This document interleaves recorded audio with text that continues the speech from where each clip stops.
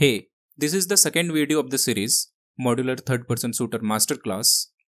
In this video, I am going to set up the project and lay the foundation for everything we will build throughout the series. Right now I am using Unreal 5.6. To start a project, we have two options. Either create a blank project or use this third person template. But this default template is pretty basic. It only comes with a few animations, which is not ideal for what we are aiming to build. That's why I have prepared this custom template specifically for this series. Well, you can download this custom template completely free from my Patreon. Link is in the description. This template includes all the necessary high quality animations and setup.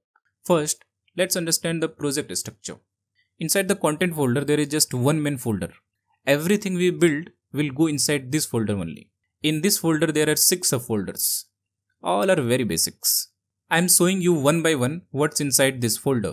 In the mesh folder, we have the default mannequin skeletal mesh, physics assets, and a skeleton.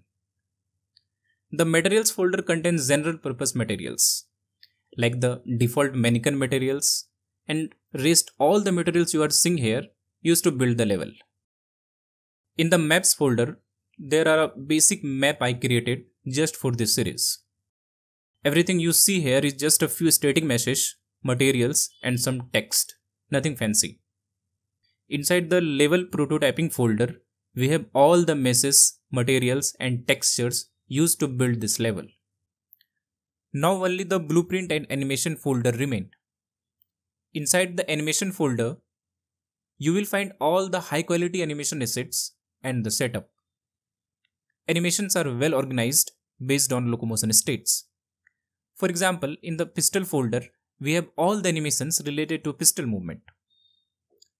The same goes for other states like rifle, shotgun, and unarmed.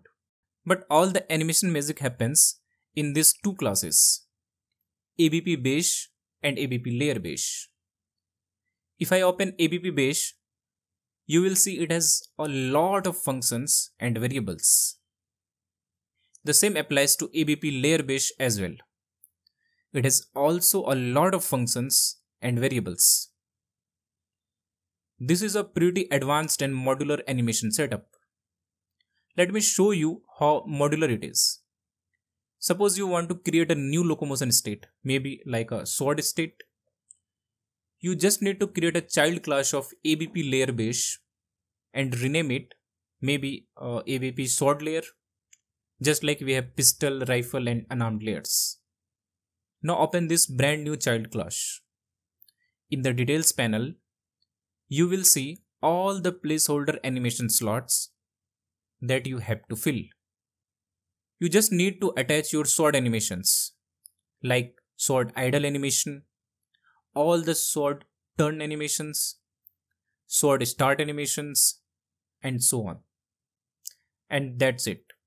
Now you have a fully working sword locomotion state. Just call it from the player character class whenever the player equips a sword. Very simple yet very powerful setup. I will cover this advanced locomotion setup as well, maybe in a separate series. The main reason I am not covering it here is because it would take another 10 to 15 hours of tutorials. Next, let's see the blueprint folder. As you can see, we have 3 classes here. This is the player controller class. It's blank, nothing inside there. You can create this from here. Next is the game mode class. It's also blank. I just bound the player controller class and the default pawn class. Now the last one is BP player, the main player character class. Inside BP player, I have just set up a few basic things like the spring arm and camera. It's just a pretty basic setup. Now focus on these two functions. These are responsible for switching the player's locomotion state and communicating with the animation blueprint. Because it's related to locomotion, that's why I already created these functions. For example, if you want to switch from rifle to pistol locomotion state, just call this function and select the desired state. The other function is update gait settings. This controls the gait like walking, jogging, or crouching. That's it for the base template. We will build all the core mechanics on top of this setup. After every tutorial, I will upload the updated project files on my Patreon, including the full source code, PDFs, and even access to a private Discord server for you to discuss doubt. Join my Patreon, link is in the description. So that's the end of this video.